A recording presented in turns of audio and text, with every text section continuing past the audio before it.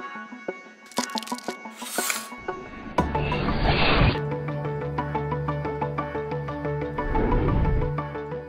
am from Sovavto Saint-Petersburg. It's a Russian transport company. We are an international road carrier, and we are already 55 years old company which was founded during Soviet Union time. It was the biggest international road company in Soviet Union.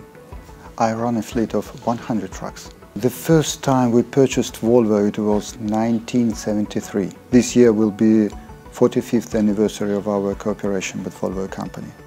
Of course, we tried different brands, but finally Volvo always wins in its comfort, in its reliability, in its ease of maintenance, and now in its developed network of service stations in Russia and in Europe, of course.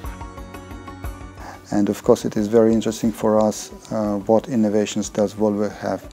For example, nowadays it is very important the fuel consumption.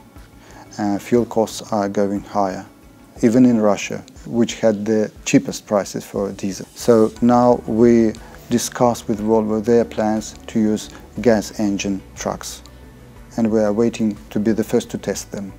Road transport is like a blood network of economic of the country. So it is very important for transport to be fast, to have good service for our clients.